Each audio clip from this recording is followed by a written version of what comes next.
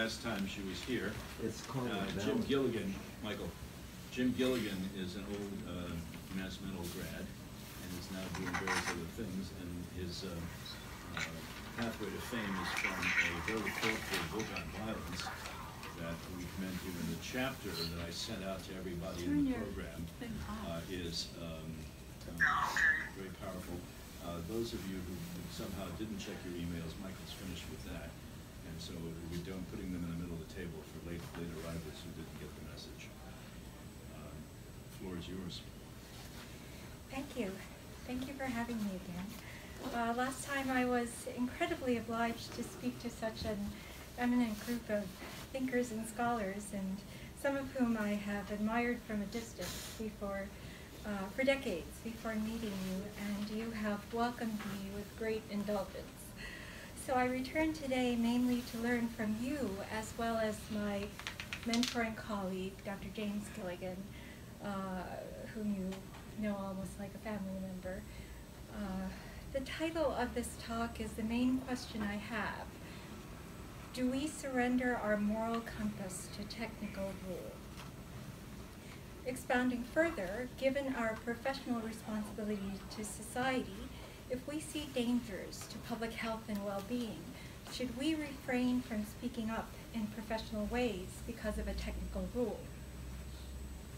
I wonder how many mental health professionals would have spoken up if the American Psychiatric Association had not emphatically instructed that we fall in line with the Goldwater rule, including making public statements about me, who am not even a member.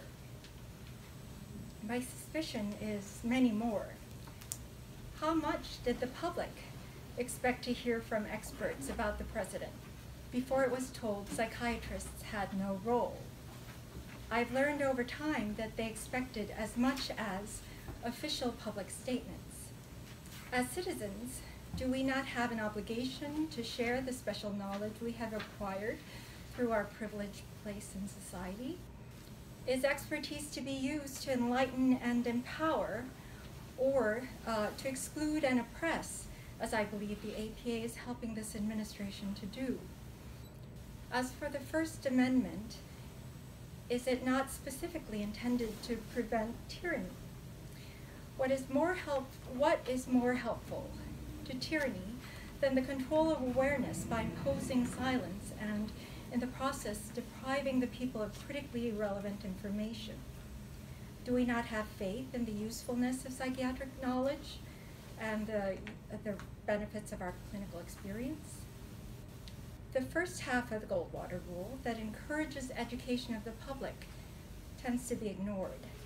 Even where we are to refrain from diagnosing public figures, the rule is subordinate to the overarching principle that we contribute to the betterment of public health.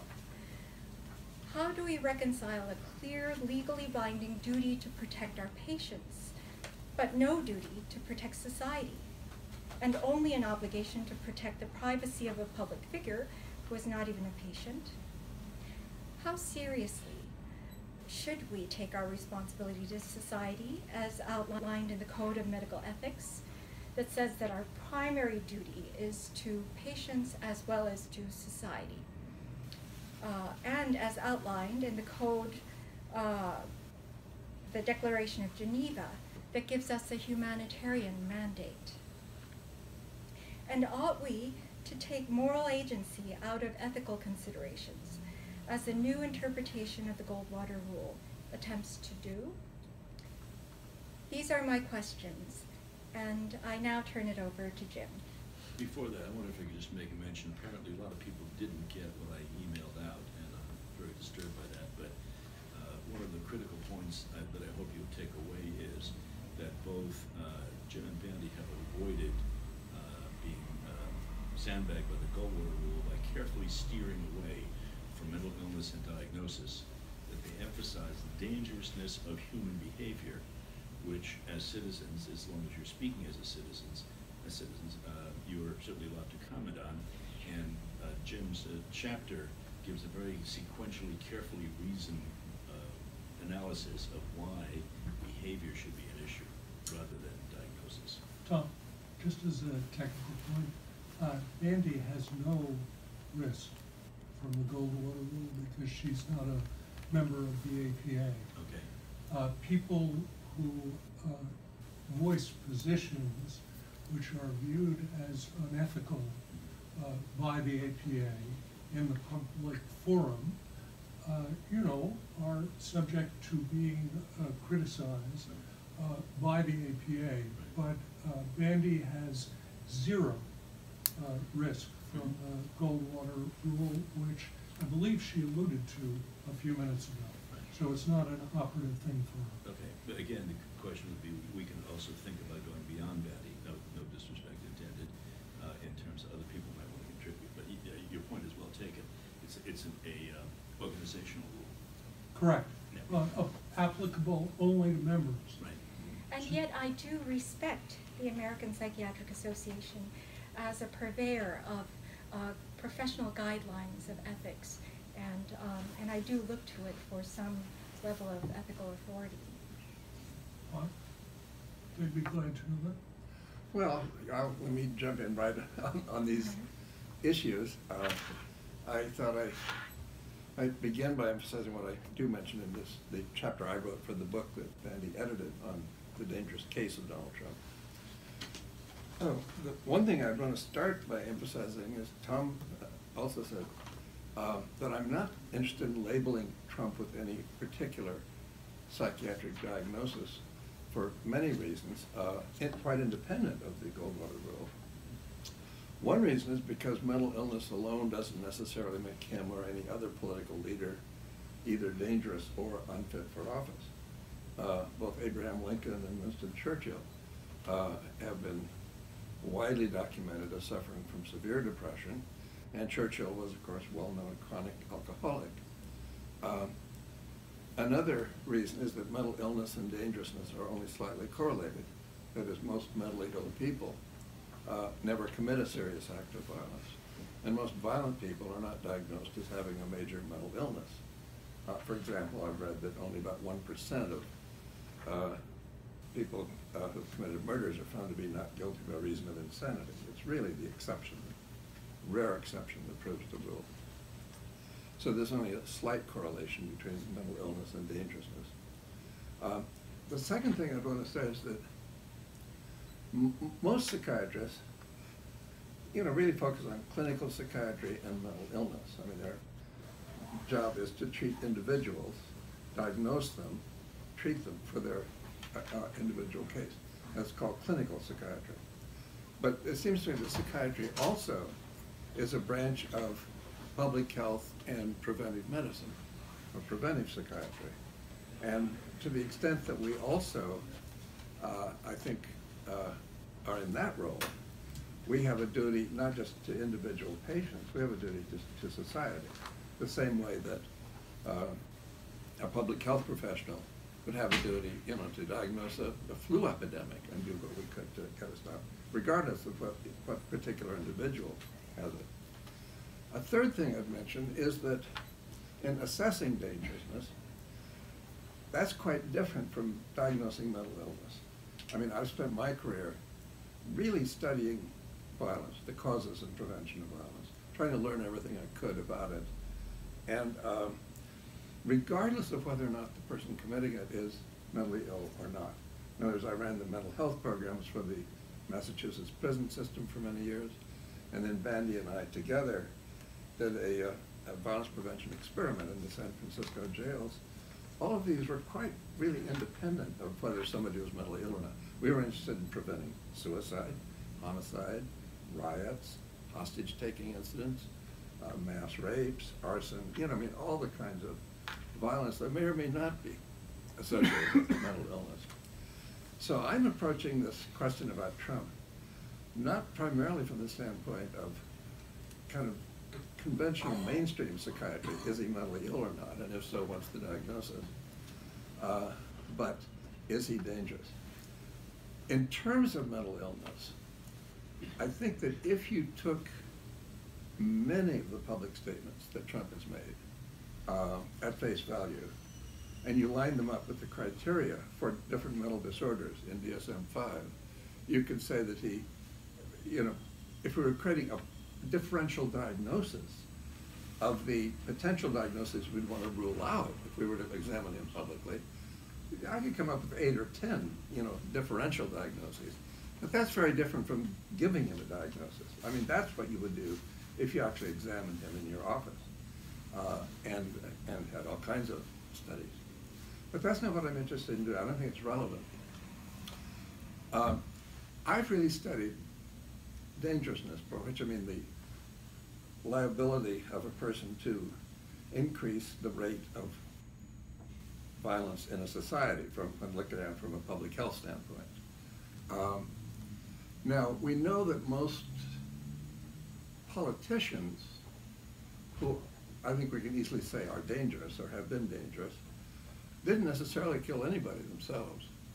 I mean, I'm not sure that Hitler ever killed anybody, or Stalin. They may have, a few individuals, but we think of them as some of the most dangerous people in history because they were responsible for the murder of tens of millions of people, but not done by them, but done by their followers. And now, I'm not saying Trump is Hitler or Stalin, obviously he's not. But what I am saying is a general point about a politician, he can be, if I speak of Trump as being dangerous, I'm not saying like he himself is likely to do what he mentioned he could do, which is walk out on Fifth Avenue and murder somebody, which, as he said, he could do without losing a single vote. I'm not saying that that is what he's likely to do. At least I have no reason to say it. But that has little or nothing to do with whether he's dangerous. My point is that he, like many politicians, incites his followers to be dangerous. He actually boasts about what I think it would be hard to say were not violations of the law if they were prosecuted by the law, when he talked about grabbing women by their genitals, whether or not they, agreed to that. But we do know that he's incited his followers to violence. I give multiple examples in the chapter I wrote in the book, so I'm not going to take the time to run through all of them. But I think if you followed him, it's hard not to know things that Trump did. It's all over the newspapers. And my point is that from the standpoint of preventing violence and preventing dangerousness, it is much more important for us to take the point of view of public health and preventive medicine than to get hung up on the issue of clinical psychiatry. Is Trump himself mentally ill, or which diagnosis does he have? One thing I could mention is that we know that he tells untruths by the thousands. And we know that not just because of fact checkers in the media, whom Trump dismisses as fake news, but also just from what Trump himself says, because he has repeatedly, time after time, actually contradicted himself. I mean, he said one thing one day and the opposite the next. I did this, I did not do it, and so forth. Now, so clearly, just from Trump's own mouth, I think we can conclude that he's been telling untruths, just as I said, not by the score, but by the thousands. Now that gives us two possibilities, it would seem to me. Either he believes the untruth that he's saying, in which case, I think we'd have to say he's out of touch with reality, by definition, which would be consistent with delusions or psychosis. Or that he knows that what he's saying is untrue, which would be a symptom of what is sometimes called psychopathic, being a psychopathic liar. That is somebody who just constantly tells an untruth in order to manipulate people for his own advantage. So I think you could say there's a kind of implicit assumption that he's either delusional or a psychopathic liar. I think my own guess is the likelihood is more like probably the latter than the former. I think he's more likely just a manipulative psychopath than delusional. On the other hand, it doesn't even matter. What I'm saying is that the question isn't so much whether Donald Trump, the person, is dangerous. It's whether what he says and does is dangerous. He says things to his followers. Beat up people who protest against me. So badly they'll have to be taken out on a stretcher. I promise I'll pay your legal bills. And when they did that, and actually some of his followers then were tried for assault and battery because they had beaten up people so badly. Trump's only complaint was that they weren't violent enough yet. He said in the past they would have done more. And so on. Of course, that when I wrote my chapter, it was before the Charlottesville, Virginia incident where neo-Nazis and other Trump supporters one of them drove a truck through an audience of pedestrians, as you all know, killing one woman and seriously injuring one or 2 dozen other people. Trump's, again, I'm sure you're all familiar with his response to that, which was that this, there were good people and bad people on both sides, kind of creating a moral equivalency between these, between this murderer and the protesters who were quite nonviolent, certainly not even approaching that comparison. So I outlined my whole position more closely in the chapter in Bandy's book. But I just want to mention these are some of the things that I'm involved with. I don't feel that I'm really, what can I say, either violating the Goldwater rule or constrained by it. I think that I'm really talking not about is Trump mentally ill. I'm talking about, is he dangerous? And is he dangerous indirectly through his effects on his followers and the words he uses? And I'm not trying to understand his words from the standpoint of what is going on in his mind when he utters them. That's not really the question from a public health standpoint. What the question is, what effect does that have on people who listen to those words? And we've seen what the effect is. Sometimes it's murder. There are some things that Trump has said that, you don't have to be a psychiatrist to understand what he's saying. Everybody knows that he reminded his followers that they could always assassinate Hillary Clinton if they wanted to. He said that when he said that if she came into power, I don't know what the judges could do. Maybe the Second Amendment, folks. I don't know.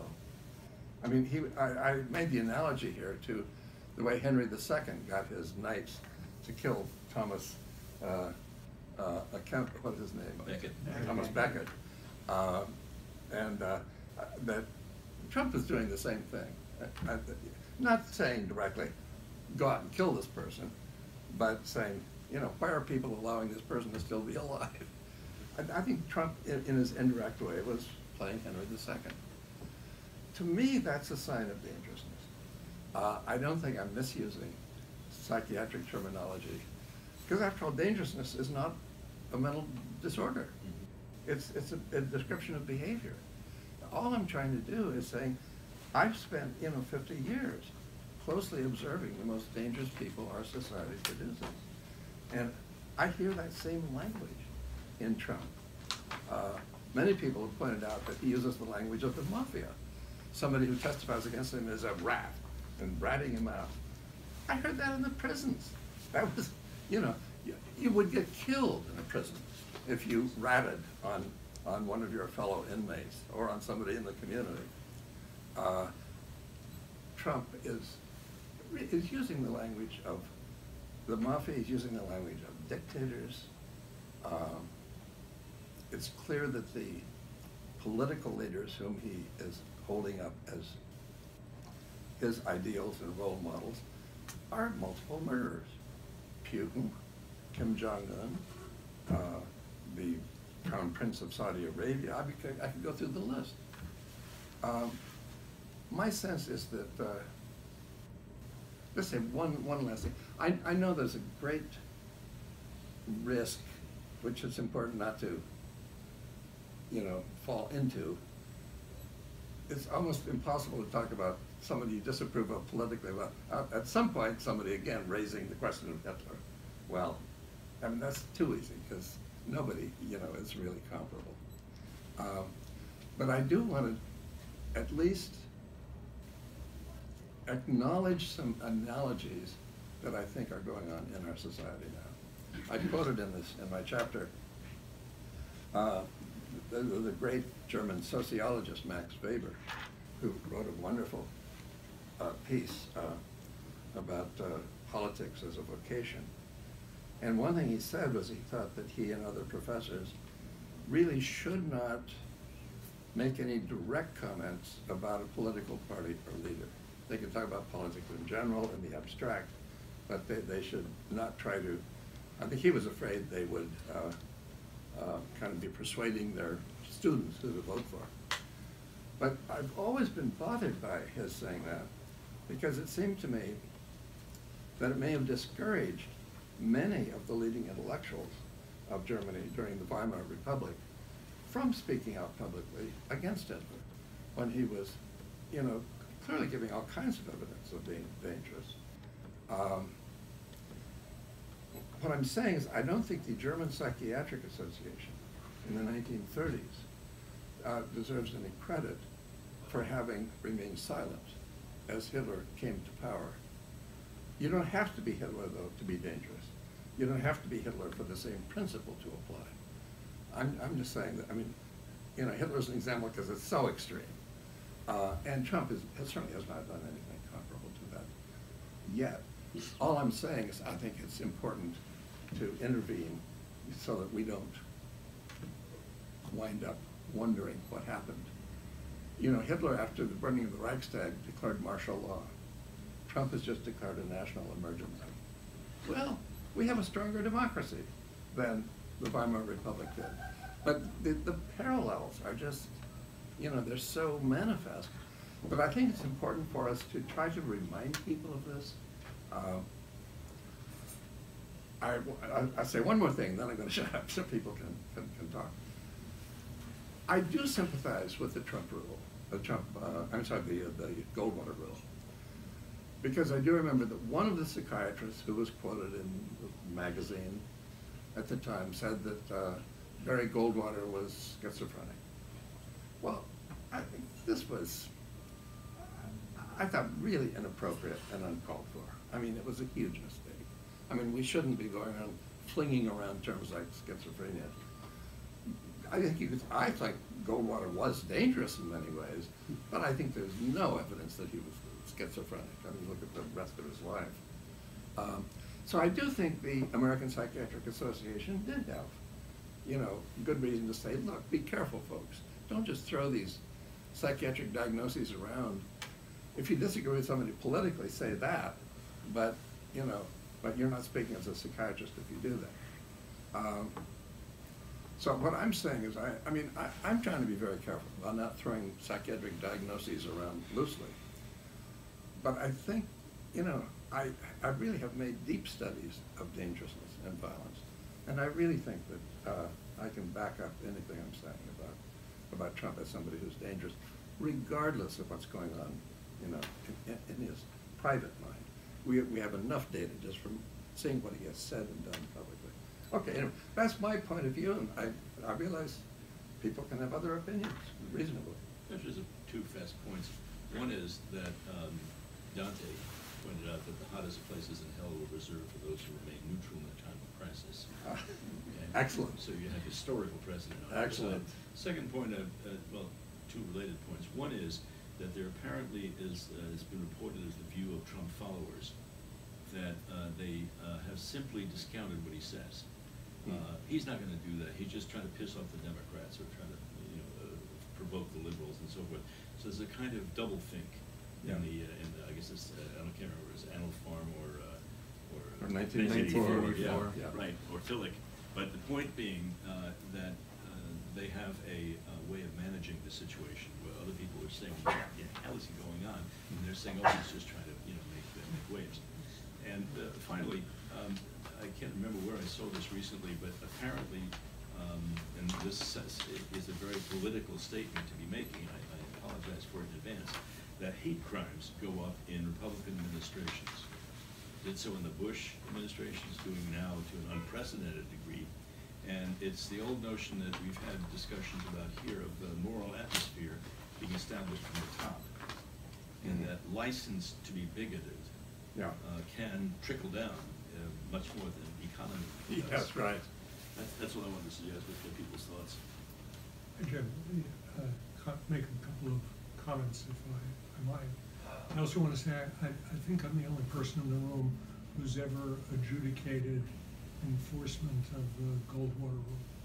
So the APA would not object to your saying that toxic speech or unconscionable speech can have effects, though it's hardly part of the psychiatric armamentarium. So when we say this individual is delusional, and I'm not Trump, but just I'm going to make this up, a schizophrenic who's actively delusional and who is drinking, it is a part of settled science to say that that person's risk has been dramatically increased.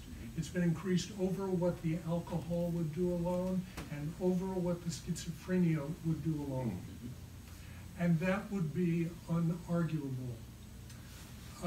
Bandy and others in her group have made the case that this president is unfit for duty, that he's incapable of serving. And though I personally have enormously strong negative feelings about this individual, I have critical opinions about making that assertion because I do a lot of fitness for duty evaluations, and you don't do them from a distance. You do them after an examination, and no examination has been performed. And I think it is reckless to assert somebody is or is not fit absent having done that rigorous examination. I also think referring to this as a technical rule is disingenuous. The Goldwater Rule is an ethical rule. It's been alive and well since it was approved around 1970. It has not been restated because of the election of Donald Trump. The rule, the wording of the rule has remained exactly the same and has referred to making a professional opinion.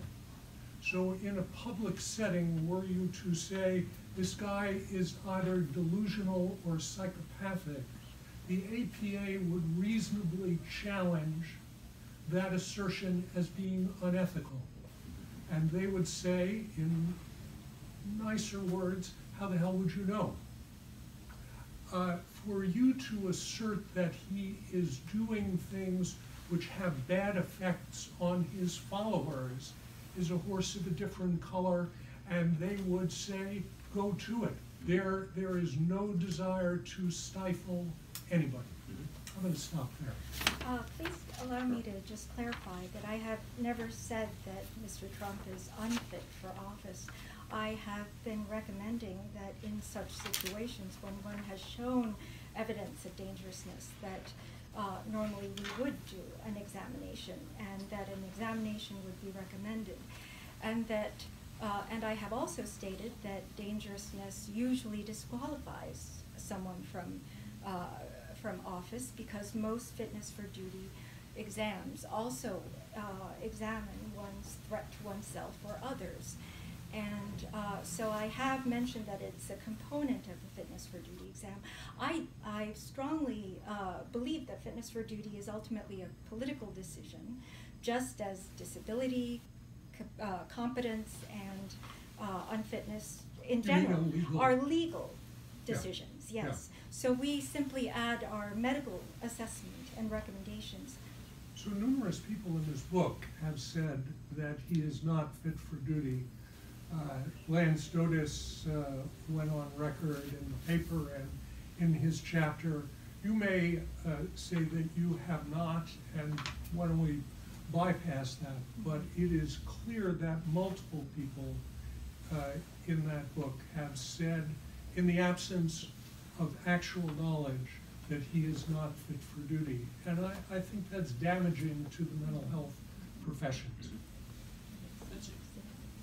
It seems like we could avoid kind of this discussion based on what you said about the inciting people to be dangerous. Mhm. If people could interview some of those people in a professional manner and find out, you know, what inspired them to be violent, then it takes the pressure, then you are actually dealing with a person and you can provide documented evidence, takes the pressure off you in terms of whether you should comment or not, and provides illustrations of how it's impacting, or somebody does a major study of these people and says this kind of language, which we can then link to the president, is causing, you know, people in this country to commit, you know, hate crimes and other sorts of things against people. So it would seem one way out of this. Well, Jim and I have always approached dangerousness and violence from a public health perspective. And I have Exactly. made clear that the personal mental health of the president is not of concern to us, but rather whether whether there is a general atmosphere that encourages violence and increased rates of violence by virtue of the situation, which is Right. Mr. Trump in the office of the presidency, not Mr. Trump himself. And the reason why I call the Goldwater Rule more technical rule refers to its interpretation, that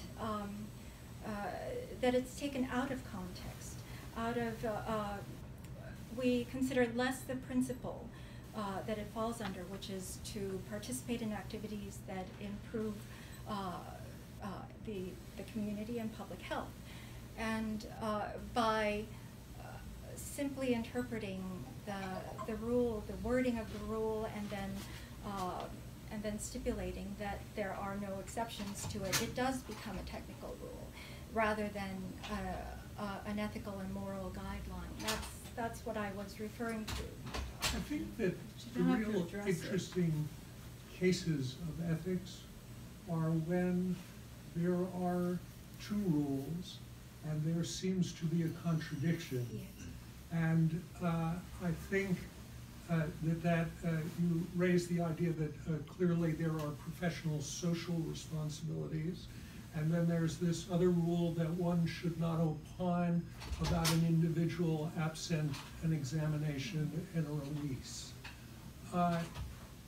Interpreting that conflict doesn't reduce the rule to being a technical one. It's what happens when you apply both rules to a specific situation. And so, for instance, Jerry Post decided that his information was so important about Saddam Hussein that he would testify his professional opinion that he had formulated for the CIA in Congress. He would talk about malignant narcissism, which he distinguished from the narcissism we see in the DSM-5. So it's not an established diagnosis, but he wanted to make clear that he thought this guy was really dangerous. Both his employer and the APA thought that he should have kept quiet, and that there were employment rules and ethical rules that should have caused him restraint. That's a matter that reasonable people can debate. We're doing a panel about causation at Apple. It hasn't been accepted yet, but we're hoping. And I was a little hung up on the notion of his causing violence. It seemed to me closer to the idea of an enabler. If the person who Sure. enables an addiction Sure, isn't sure. causing the addiction, Sure. they're making it appear. So you have people with already existing racist stuff who have now become licensed to act based on an enabling concept. Terry.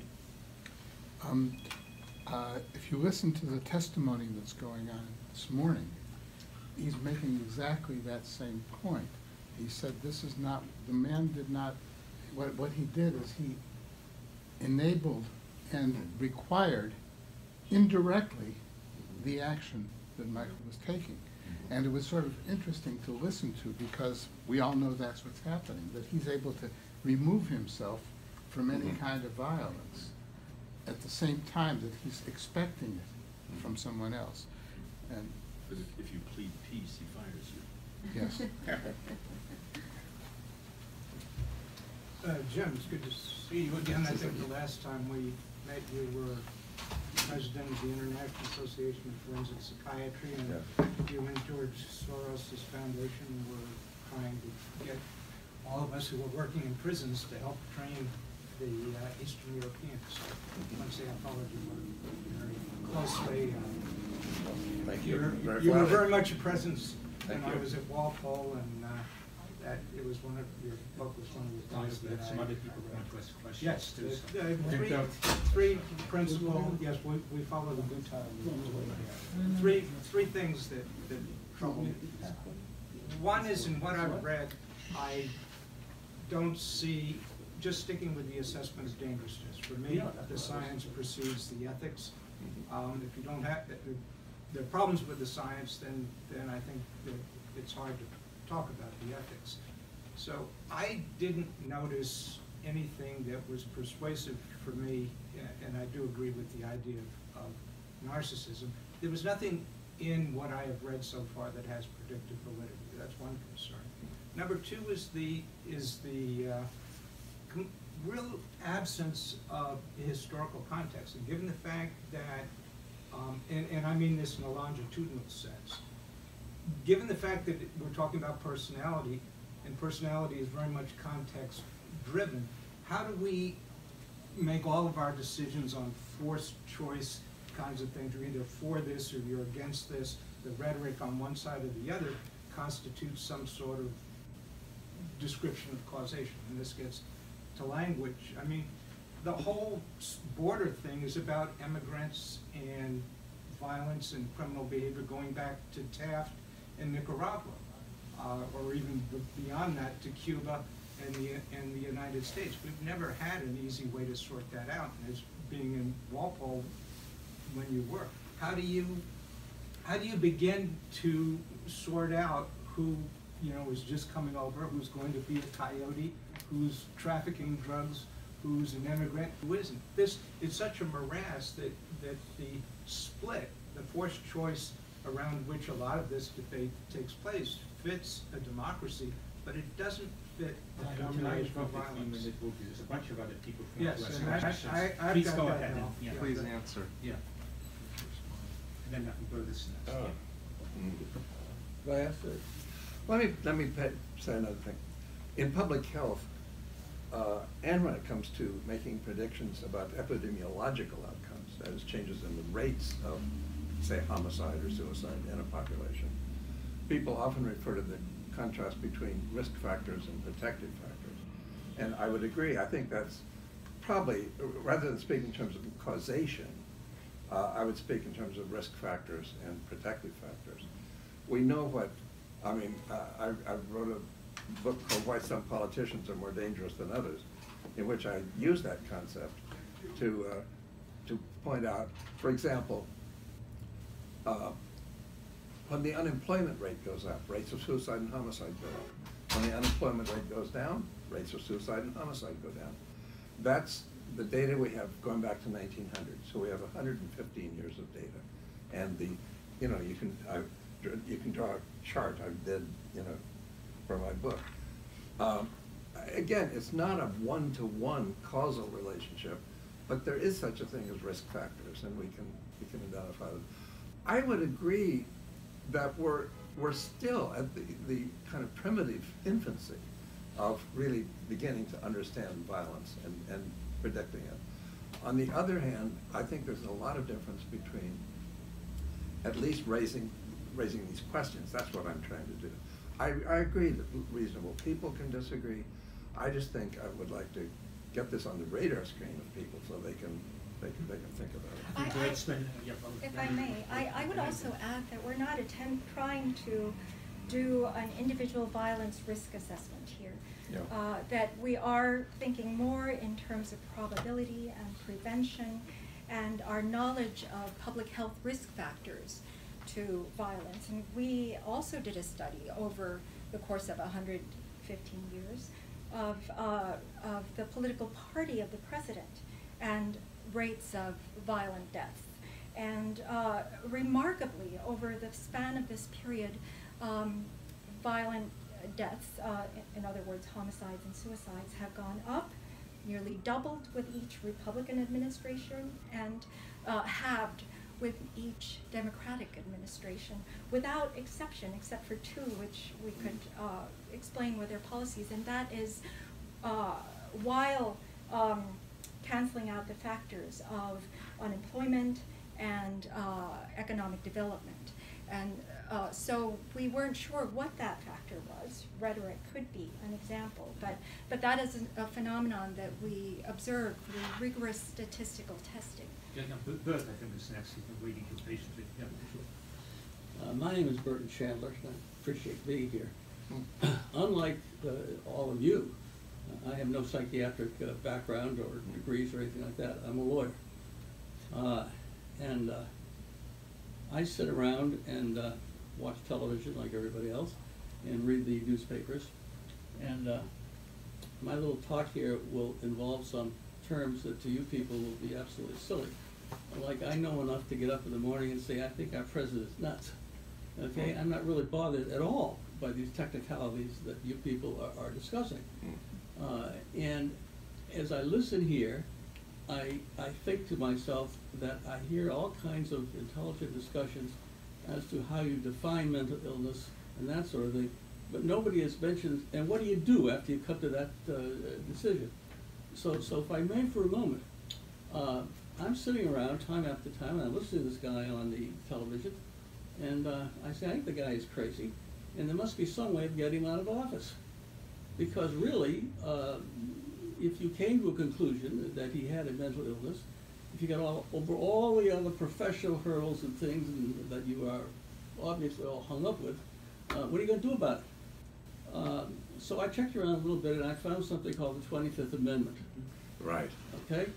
Now, the 25th Amendment is essentially, I have some copies of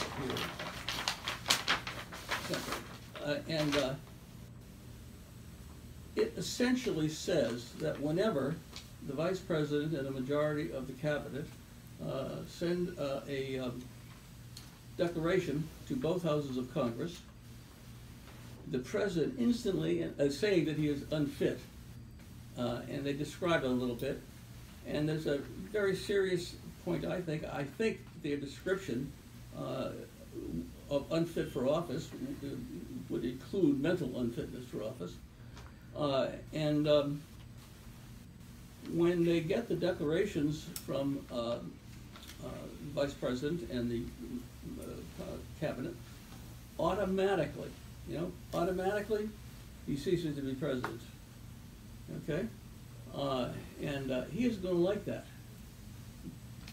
And one way of handling your problem, by the way, as to whether he's mentally fit, is to send him a little letter saying, would you mind having us mentally examine you to see whether we think, all right? And you know he's not going to do that. Yeah, of course. It's not be comic routine. Yeah. So where do you go from there? I look up and I find out that the word declaration does not mean a sworn affidavit that says, I personally believe that he is nuts. And therefore, there's kind of a lot of precedent that says that when you don't give a standard to the Vice President and the Cabinet members, that ordinary, what the ordinary man would say, okay? So I say to myself, and incidentally, the statute itself, the amendment itself, would seem to indicate that the party plaintiff is any one of us or some guy off the street who walks into an office and hires a lawyer, and there he is.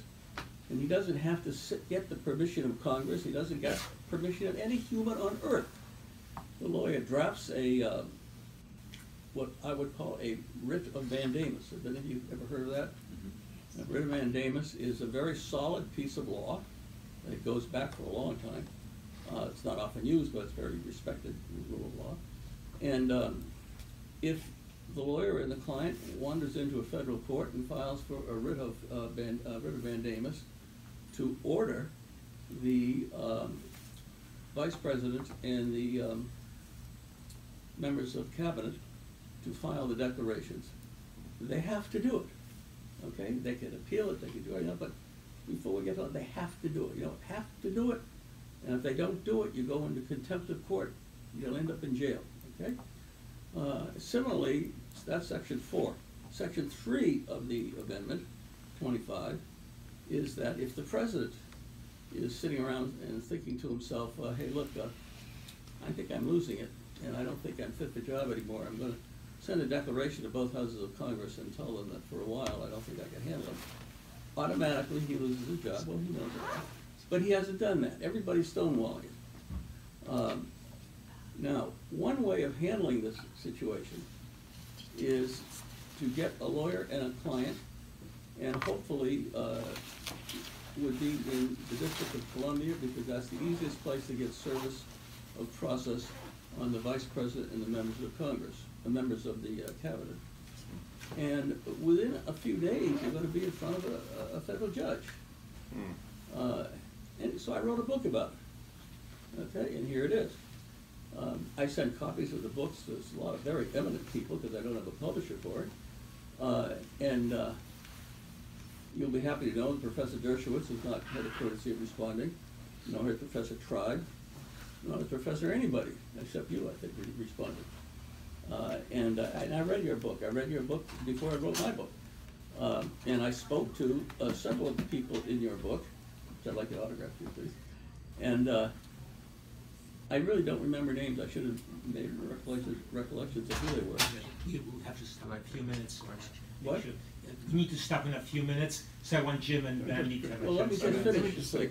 I think it would be no difficulty obtaining some decent psychiatrists, 2 or 3 of them, who will violate the ethics rule of the Society of Psychiatrists. And I think if we get a couple of pollsters, they can all go to federal court and say to the judge, in our professional opinion, he's nuts, and the pollster would say that the majority of the medical people in the country think that there's a problem here. And it is sent to Congress, and Congress has 21 days to determine whether the guy is nuts or not. Let me just say that I've tried to be clear from the beginning, I think Bandy has too, that we certainly recognize that the question of whether Trump's going to remain in office or not is a political question. It's not a psychiatric. I don't give a damn. It's a legal. I'm a lawyer. I got a client. Yeah. I want to win the case. No, I'm But it's- serious. yeah. I'm serious. No, I'm not arguing with you. I'm agreeing with you. I'm saying. You've got to give them time to respond. But I think it's illegal and Nobody's gonna political. do It involves law and change your- politics, not psychiatry, and I think that's what you're saying. I'm saying that's what I'm saying too, and we're saying, yes, all we can do is give some ideas, but ultimately, these issues have to be decided by people in Congress or his cabinet or the judiciary and so on. We're not in a position, nor should we be, to decide whether Trump's gonna remain in office or not. So, I interviewed a friend of mine who's a former neo-Nazi leader who's left and is helping people get out, and he explicitly said that with the election of Donald Trump, it was a dog whistle to all the white supremacists, etc., and therefore Southern Poverty Law Center recently said there was this increase. My question is really about law and incitement to do violence, and my understanding is the UK passed a law against a cleric that was inciting people to do suicide bombing, and they made it a crime to incite violence, and I guess I want to just raise that question of what you think about that. We're here to listen. Well, again, I would certainly put that at the least as a risk factor. And another example that I give in my chapter in this book was that Trump, in about 1989, paid $85,000 to put advertisements in New York City's 4 major newspapers, urging that 5 African-American young men be given the death penalty because they had been convicted of the rape of a woman in Central Park. He did that again later and advocated again for the death penalty after DNA evidence and a confession by a serial rapist made it very clear that these 5 boys were innocent. They had been wrongly convicted. Trump was still saying that they should be given the death penalty. He now is the chief law enforcement officer in the United States. He's the boss of, you know, the enforcement part of our government. Enough said.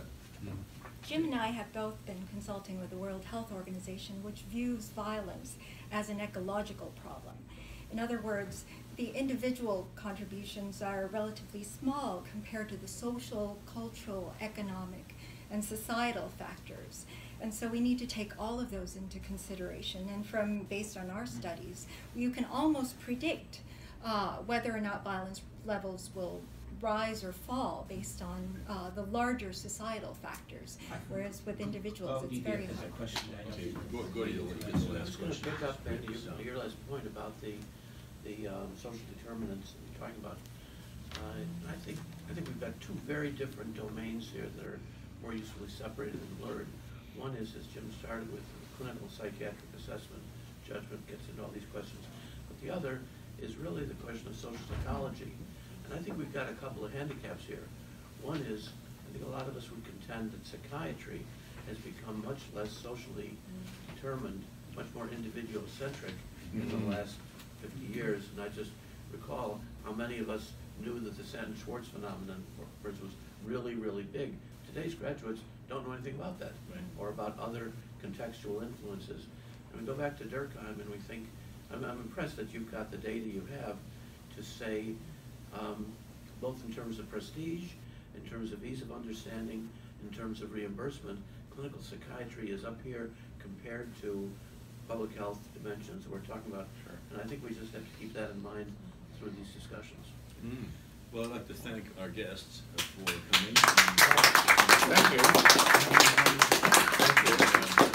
Given us a great deal to think about. Now the critical step before us now is not to impeach Mr. Trump, but to put the chairs back where they came from. Well, could I raise one more point here? I'm not quite sure how this group works, but Trump, with his little tweets and spikes and everything else, he insults dictators and tyrants and everything else. And there are places in this world in which the respect for human life is a lot less than what we have here.